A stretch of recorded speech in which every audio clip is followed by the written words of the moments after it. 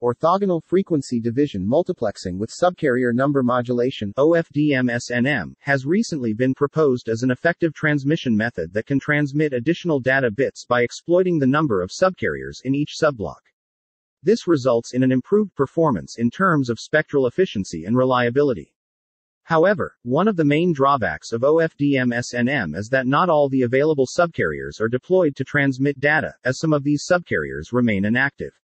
In order to eliminate this problem and make use of all the available subcarriers, multi-user OFDM-SNM is proposed in this paper for serving multiple users by dedicating the subcarriers used for implementing SNM to serve a far user, whereas the remaining subcarriers are used to send data for a near user.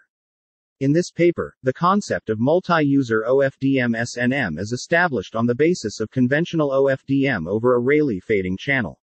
The validity of the system is proven by exhibiting both theoretical analysis and computer simulations.